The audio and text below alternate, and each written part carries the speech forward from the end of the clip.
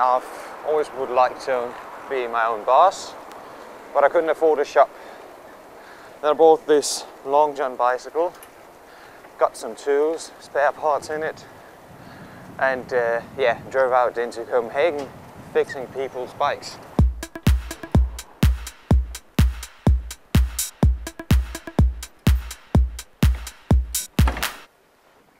I was 5 years old when I got my first bike, and since then the bike was the passion for me. Love to destroy it so I can see people fixing it. So there the passion comes from. I'm a born bike mechanic.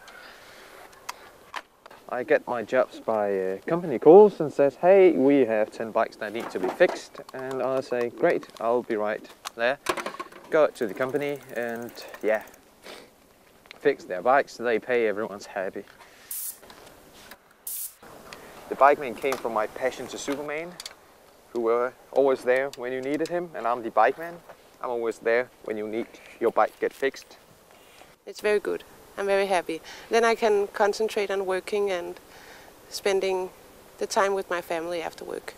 When the sun shines, everyone takes their bike out of the basement and they find out they need to get it fixed. I found out my seat here was leaking. The seat broke, and now every time it's raining, it's just I get a very wet bum. So I just want a new seat.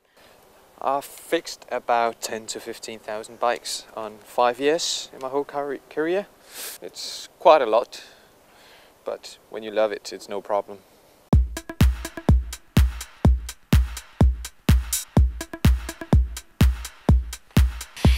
It's the coolest way of transportation.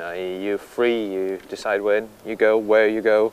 You don't need to wait on a bus. My biggest dream about the bikeman is to get it promoted in the whole world, so every country could have a bike man riding around, and yeah, the cities get more bicycle friendly like Copenhagen is.